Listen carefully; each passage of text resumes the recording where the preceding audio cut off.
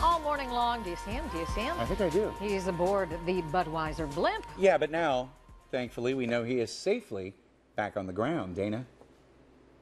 All right, Sean and Pete, we are back on the ground now after flying in the amazing Budweiser Blimp. This is Bill. Good morning, Bill. Good morning again, Dana. I loved that. That was my first Blimp ride and Adam's first Blimp ride. We coasted through, made it to downtown, and came back here to Don Scott Airport.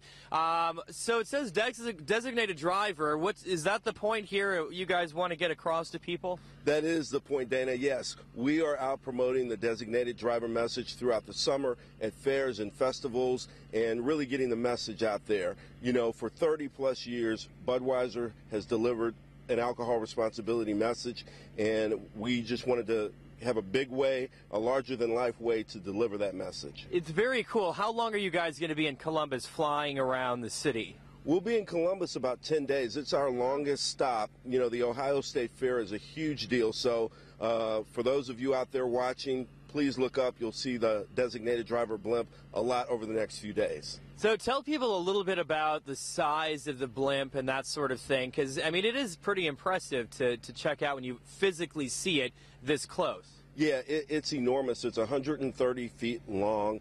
And it took 139 hours to put that vinyl wrap on there, to install the wrap on it in a hangar outside of Nashville. Okay, so we're running out of time. By the way, I want to let you guys know, too, when they go from city to city, it actually flies.